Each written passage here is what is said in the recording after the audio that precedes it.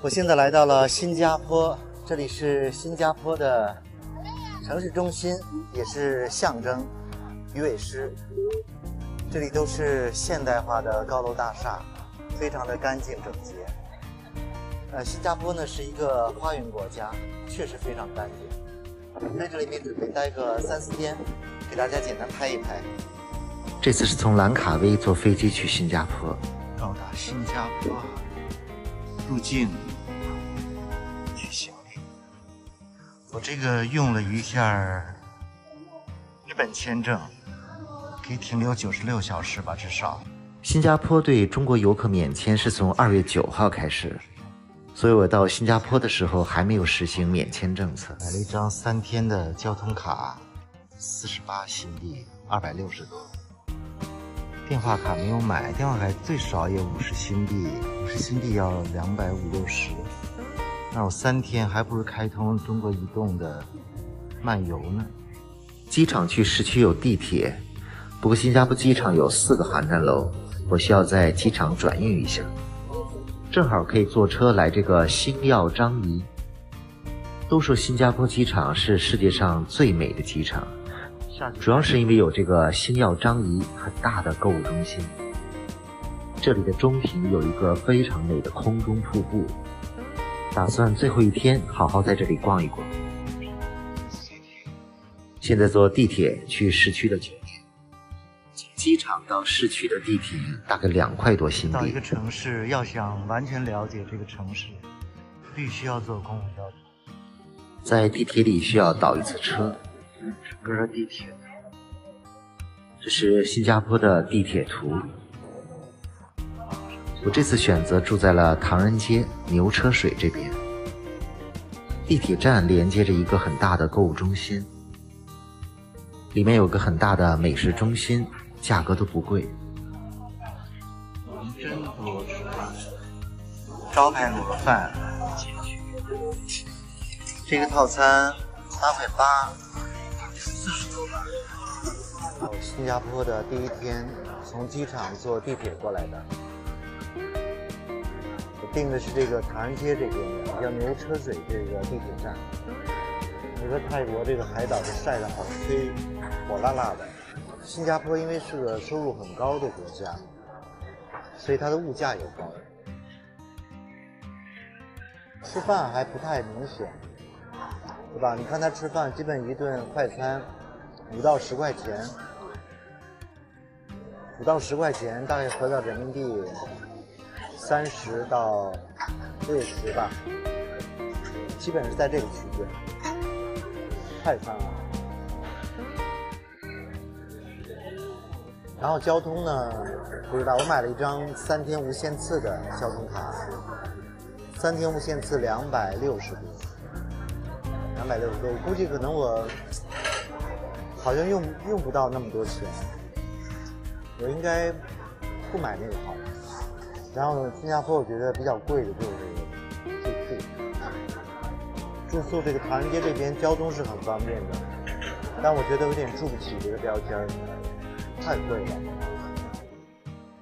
他有的说那种单人间都特别小的房间，10平米都要达到700、800块钱。稍微正经一点的快捷酒店都上千了，太贵了。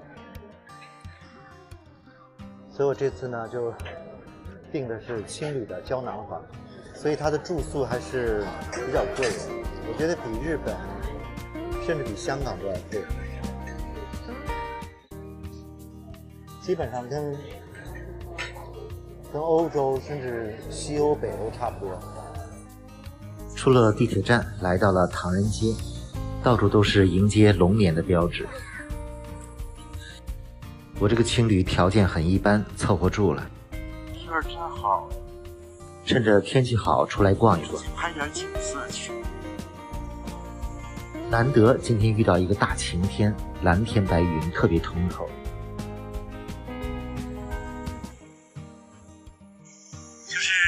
眼睛看上去好像没有那么好看，但从这个手机的镜头里感觉好干净啊。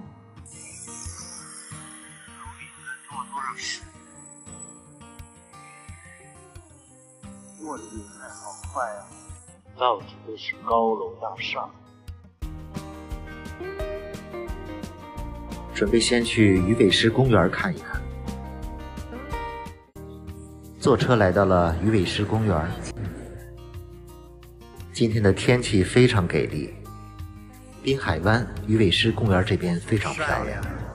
一般来新加坡旅游的哈，都会到这一带来，滨海湾这边，然后金沙酒店后面还有一个大的花园，然后那边是鱼尾狮，周边有很多的高楼大厦，非常干净的一个花园城市、花园国家。旁边就是鱼尾狮的雕塑。新加坡被称为狮城，因为这个英文发音在马来语中就是狮子之城的意思。这个鱼尾狮是被设计出来的新加坡的旅游标志，很多人都会在这里拍一些特殊角度的照片。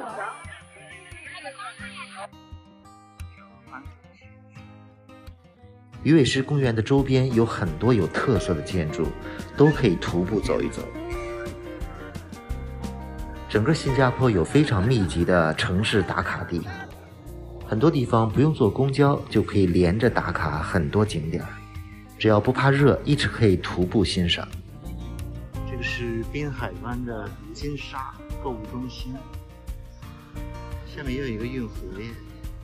我今天主要逛一逛滨海湾这边，相对来说比较休闲。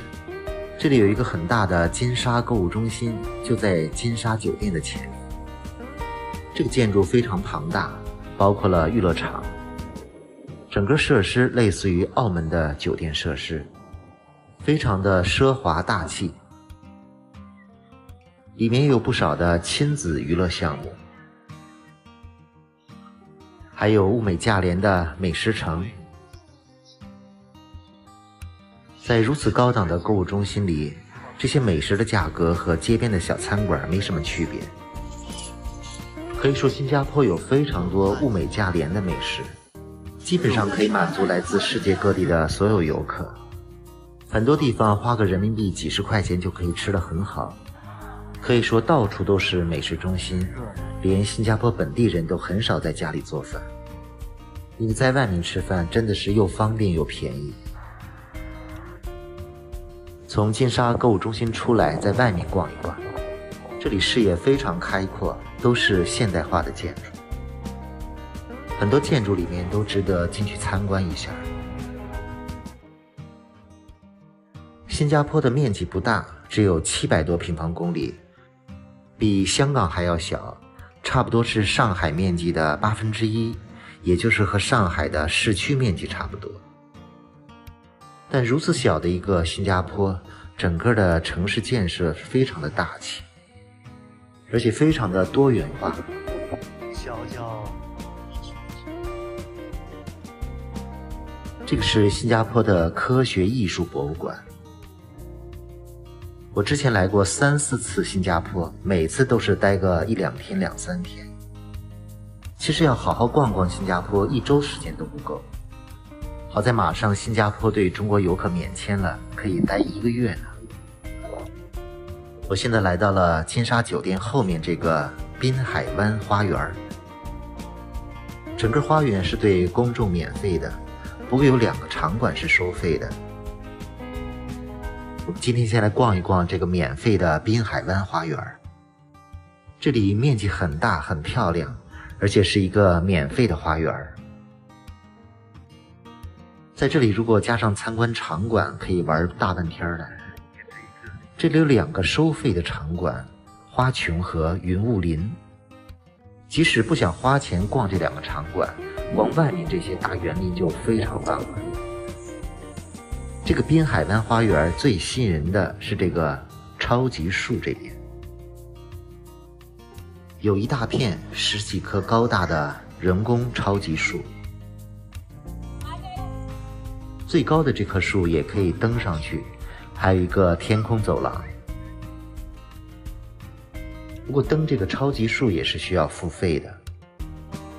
超级树下面就是个小广场，每天晚上这里都会免费上映漂亮的灯光秀，所以到6、7点钟就会吸引很多的游客来这里观赏。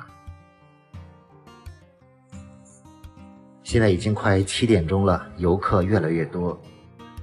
这里是免费观看的，中间这棵树是可以登顶的。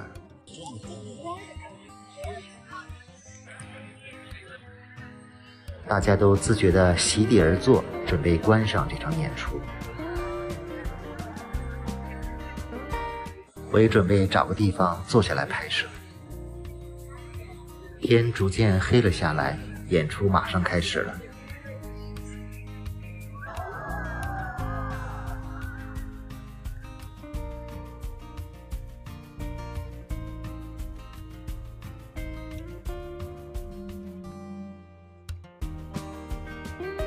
新加坡的夜晚是非常迷人的，有很多地方的夜景都值得去专门看一看。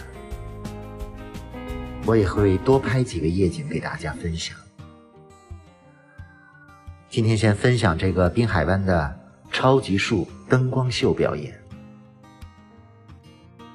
这里也算是新加坡夜晚的网红打卡地了，非常梦幻的一个超现实的地方。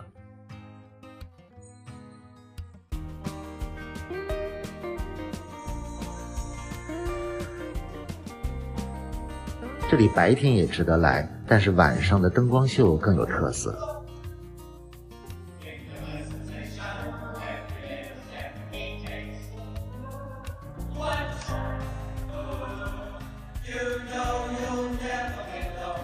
这些超级树都高达几十米，很像是来到了阿凡达的世界。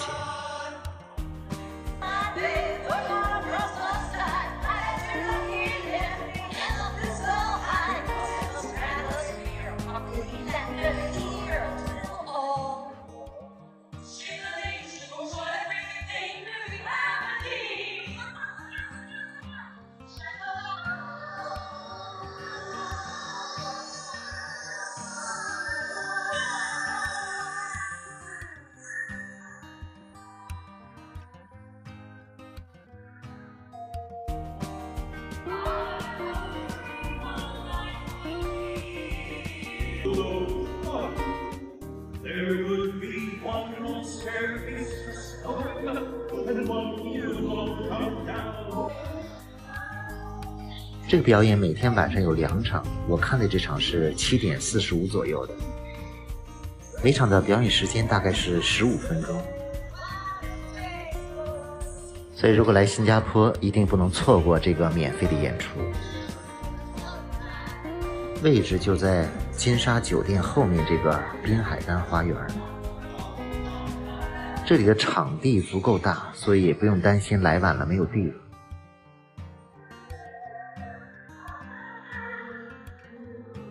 如果愿意花点钱，可以登上这个超级树，从空中看一看这片花园，也非常的好。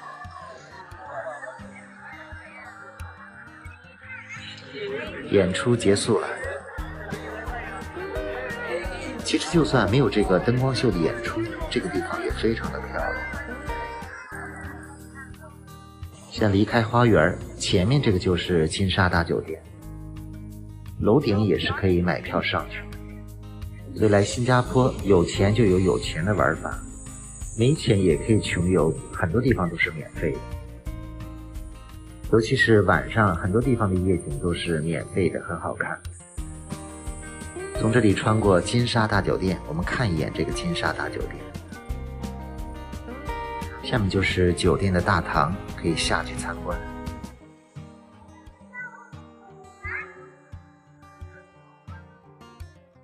这里也连着很多的娱乐购物中心。这是金沙购物中心的外影。这边晚上的夜色也非常漂亮。